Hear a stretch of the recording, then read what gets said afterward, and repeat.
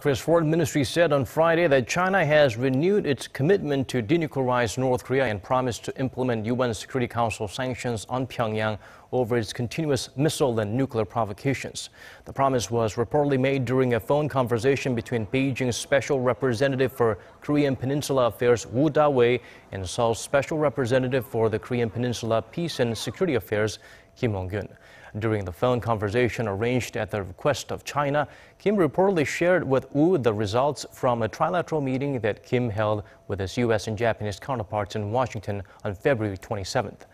In return, China's top nuclear envoy told Kim that Beijing remains firm in pursuing the denuclearization of the Korean Peninsula and that it will faithfully carry out the sanctions imposed by the UNSC on North Korea. The Council has imposed 6 sets of sanctions on Pyongyang since the regime first tested an atomic device back in the year 2006.